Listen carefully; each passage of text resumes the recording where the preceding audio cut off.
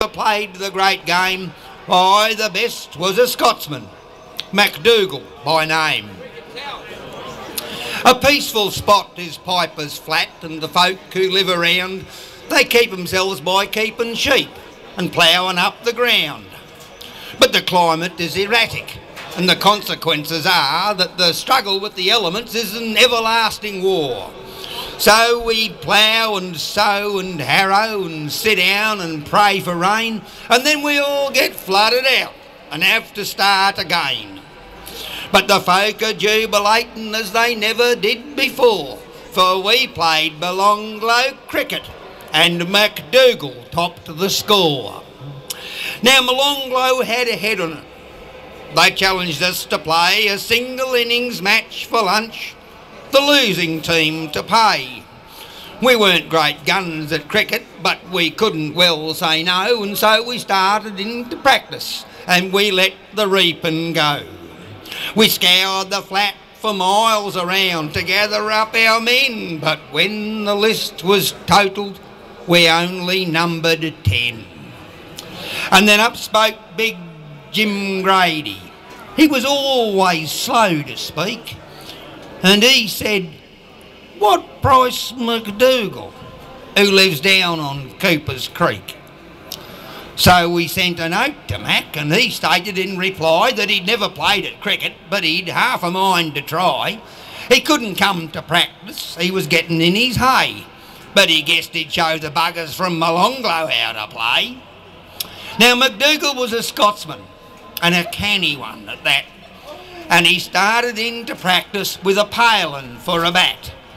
He got Mrs. Mac to bowl to him, but she couldn't run at all, and so he trained his sheepdog Pincher how to scout and fetch the ball.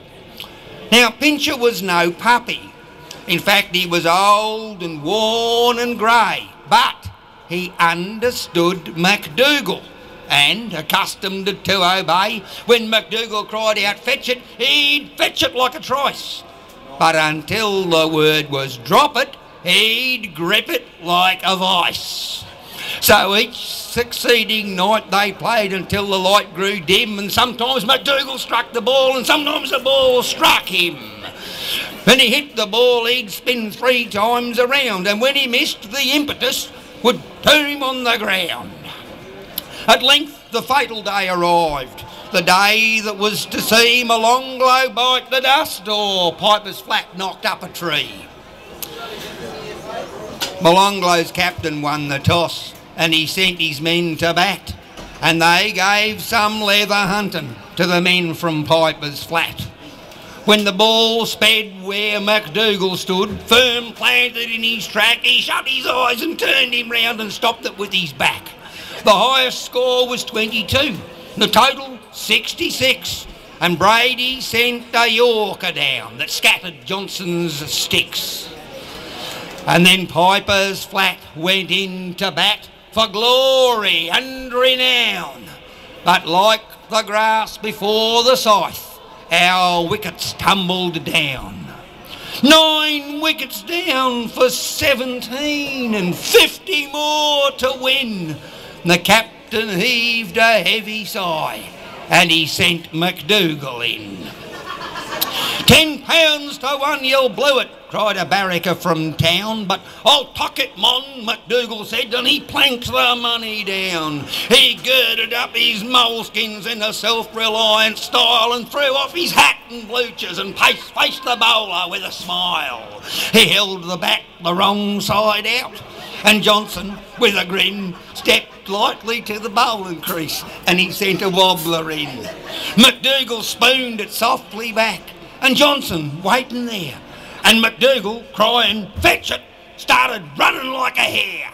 "It's victory, Belonglow," cried, "he's out as sure as eggs," and Pincher darted through the crowd, ran between Johnson's legs, he seized the ball like lightning and he ran behind a log.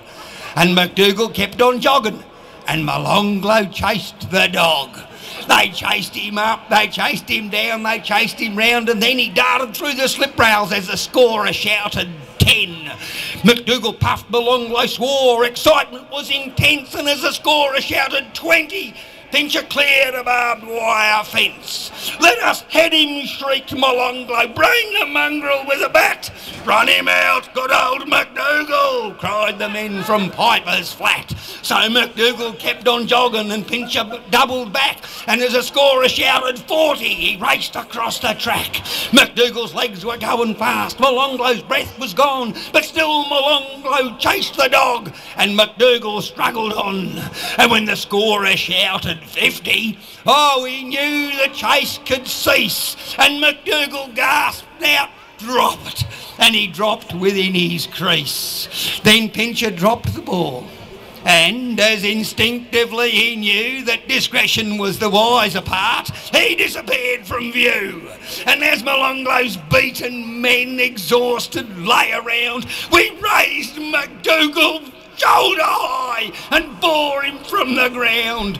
We took him to McDonald's where the lunch was ready laid and filled him up with whiskey punch, for which Molonglo paid.